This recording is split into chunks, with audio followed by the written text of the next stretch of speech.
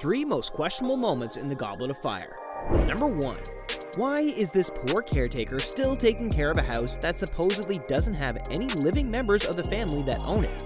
Tom Riddle was supposedly the last Riddle, and he was thought to be dead and never returning. Who's paying this guy to be so good at his job?